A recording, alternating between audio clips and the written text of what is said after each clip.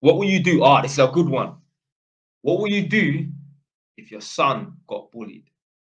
If my son goes to school and comes back and says, Dad, I'm getting bullied, I'll say to him, you're not coming back to this house until you go back to school and punch him in his face. I don't give a fuck what the teachers say or do, because obviously we know what it's, well, we knew what it was like when we was going to school, yeah?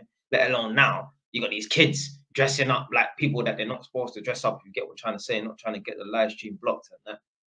I'm going to tell my son, punch that boy in his face. Don't come back to this house. I'm not going to feed you. You don't think I'm joking, blood. I'm not having my son get bullied, blood. Yeah? Because the only reason why that child is trying it is because he knows he can get away with it. You got to show bullies. Yeah? If you fuck with me, you're going to hold something. Nobody wants a war. No one really and truly wants beef, blood. So they're only picking on people that they feel they can get away with it. Yeah? Remember, these are children as well. These are not no hardened criminals that stab up and shoot up people and that. And even man that stab up and shoot up, man, it's only because they're probably retaliating. Really and truly, no one wants a war. People just want to pick on and bully, man. Trust me, I know, man. Man that I know, man that man roll with, you know. They were bullying up some youths on the other side until one day they said, fuck this, blood. And they started riding out and stabbing up until people started dropping and that. And I know deep down, them man there thought, if only we just left them, if only we just befriended them, or if only we just patterned their man up, so like we use them as like send outs and that, yeah, our lives would be much better. Yeah, we would have more people alive right now. Yeah, so no one wants a war, trust me.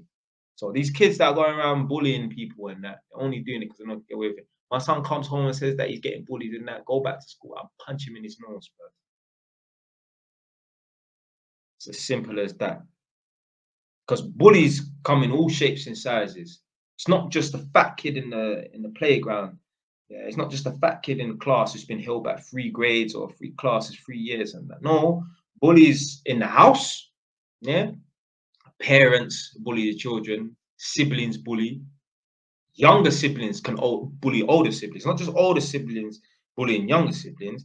And there's kids that bully their parents. Man got examples for all of them situations there. Well, I've seen things happening and that.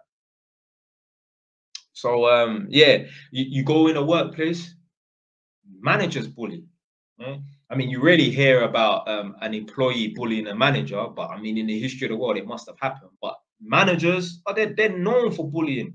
I've had managers try it on me. I had to tell a man, shut your mouth, blood. Yeah, I got fired from the job. That's what you're gonna have to do, fam.